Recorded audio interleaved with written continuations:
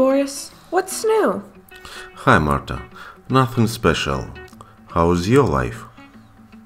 Same as always. You know, school, homework, all sorts of things.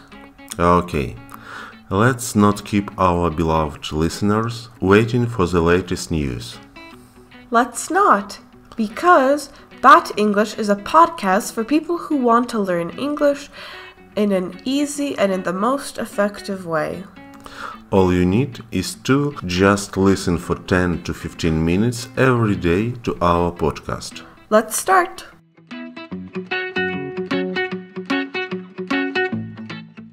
And our first news is...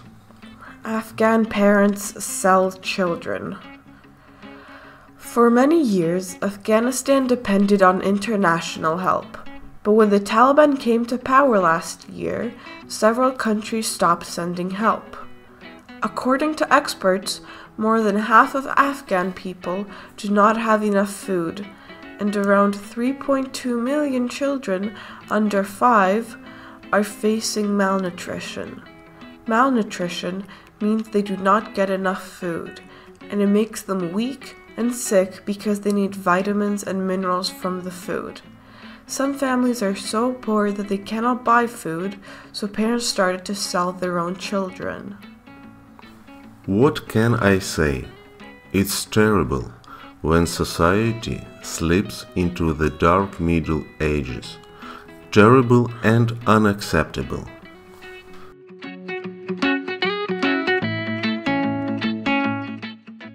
Our next news is French President Emmanuel Macron has been accused of using divisive, vulgar language after he used a slang term to say he wanted to make life difficult for unvaccinated people. I really want to piss them off, and we'll carry on doing this to the end, he told Le Parisien newspaper. 3 months ahead of a presidential election, opponents of Mr. Macron said his words were unworthy of a president. MPs halted debate on a law... Wait, MPs? It's Member of Parliament. Yes. Yes, I remember. MPs halted debate on a law barring the unvaccinated from much of public life. Mandatory vaccinations are being introduced in several European countries, with Austria leading the way for over 14s from next month, and Germany planning a similar move for adults. Italy's government, meanwhile, said on Wednesday it would make vaccination against COVID-19 compulsory from the 15th of February for everyone over the age of 50. In his interview with Le Parisien on Tuesday, Mr. Macron used the vulgar term emmerder to say how he wanted to stir up the unvaccinated. Wait a second, stir up? Stir up, what is it? It's like cheer up? Almost. The word stir means to move a spoon in a liquid so that you're mixing it, but to stir up means that you're almost causing someone to feel a very strong emotion. In this case, it would be anger, and it is not like cheer up because it is always used in a negative sense. Thanks. He wanted to stir up the unvaccinated.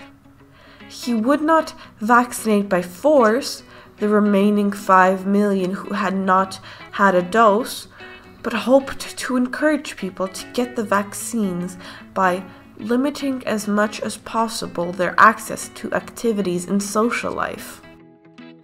How do you feel about this news? I don't know. I have mixed feelings because I was vaccinated twice and I have booster shot, and I believe in medicine, and I'm sure that vaccine will help us. I think personally that I don't agree that he used the term emmerder because it is very vulgar and not something worthy of the President of France. However, apart from that, I agree that for the safety of the public, it would be best that everyone gets vaccinated. And by making everything very hard for the people who aren't vaccinated, maybe we can achieve that. Okay. We have one more news connected with COVID-19. And vaccines. And vaccines.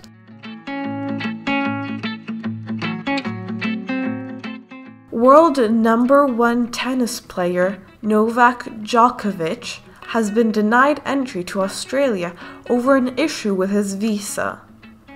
The player arrived in Melbourne on a Wednesday, where authorities noticed a mistake with his application. Djokovic was due to play in the Australian Open after being exempted from vaccination rules. Stop. Exempted to exempt. What is it? To exempt is free from any obligation or liability imposed on others. Proceed. He has been told he will be deported, but his lawyers have said they will challenge the decision, Australian media report. The tennis star has been quizzed in a room at Melbourne Airport for hours while his visa and exemption status were being investigated. Djokovic has not spoken about his vaccination status, but last year he said he was opposed to vaccination. In a statement, the Australian Border Force said Djokovic failed to provide appropriate evidence to meet the entry requirements to Australia, and his visa has been subsequently cancelled. For me, it's a news that Djokovic is anti-vaxxer. I did not know, he's anti-vax. And interesting that there exists some way of exemption for some person, and he was one of them. And I don't know why, but it didn't work in Australia. And world number 1 tennis player can't take part in Australia Open. It's ridiculous. I don't think so. It's sad, of course, but he's in this situation because he didn't get vaccinated, and now he's facing the consequences.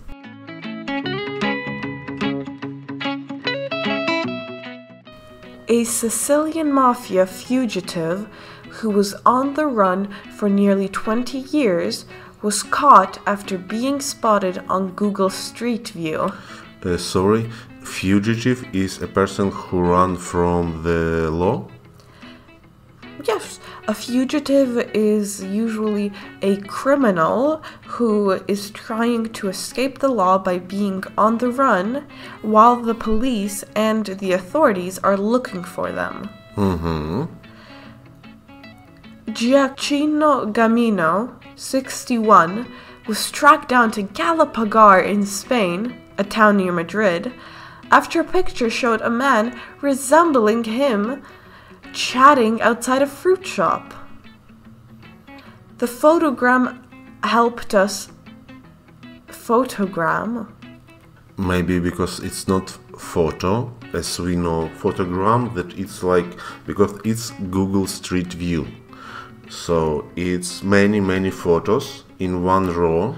And maybe it's the term for this type of photogram. Perhaps. The photogram helped... Yeah, it's first time when I try to explain you. To you. When I try to explain to you something about words, English words.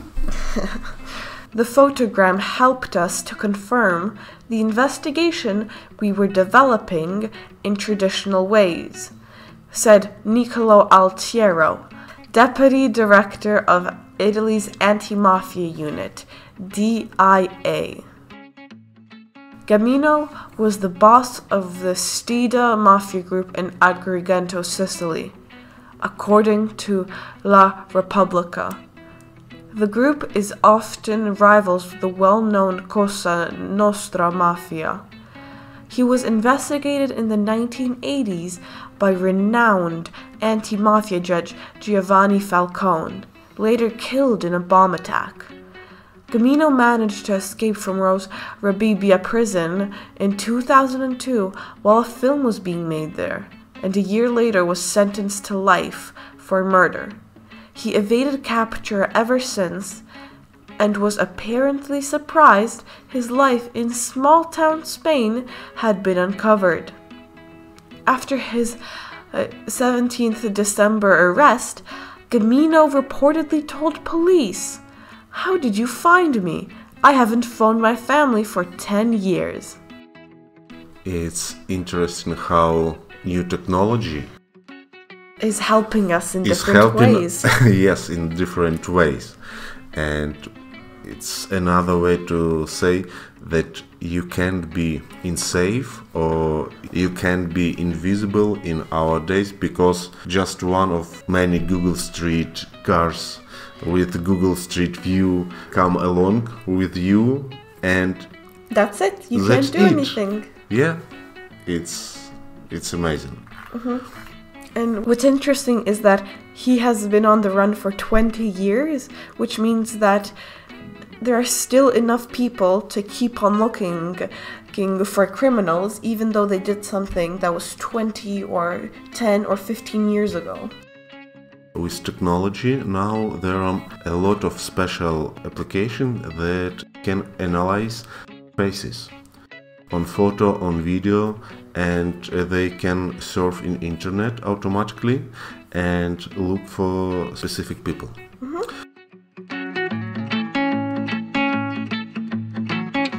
And our last news of the day, Pope Francis has suggested people who choose to have pets over children are acting selfishly. The Pope's comments came as he was discussing parenthood during a general audience at the Vatican in Rome. Today, we see a form of selfishness, he told the audience. We see that some people do not want to have a child. Sometimes they have one, and that's it. But they have dogs and cats that take the place of children. This may make people laugh, but it is a reality.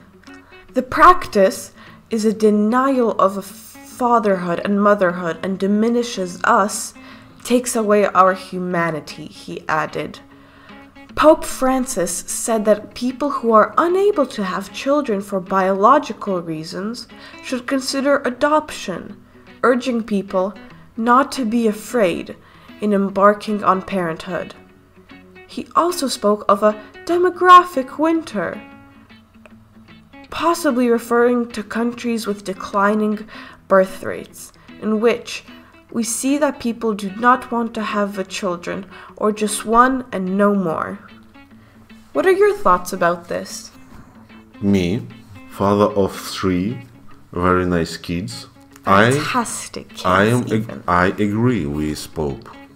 Yes, I think that people who choose to have pets over children are acting selfishly. I don't think so personally, because not everyone should be a parent, I think. Not everyone has the capacity to be a good parent. So if you can't be a good parent, why have children that you may traumatize or that you may hurt just because you think you're being selfish? In fact, I think it's more selfish to have children when you think that you may not be capable of being a good parent. If you can't be a good parent, then you shouldn't be a parent. I think it's not the reason why people don't have children. They don't think that they will be or not be a good parent. They not think about this. I think they don't want to take responsibility.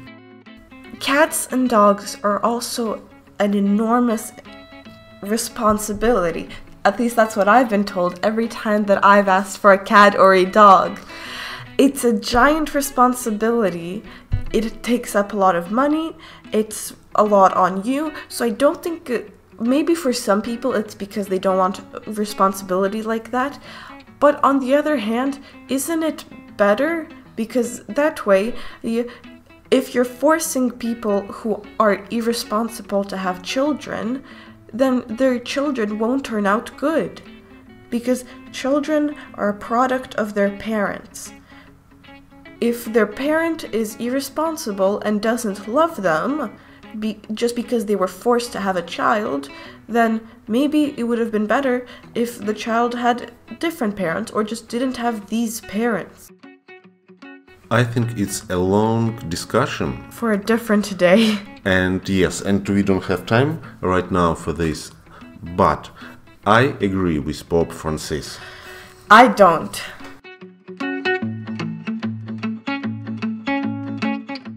Okay, so we are done for today. Yeah, this episode has to come to an end. We will be happy if you press the like button under this episode. And don't forget to subscribe to our podcast. Also, you can ask questions and write comments under each episode. Have a nice day. Bye-bye!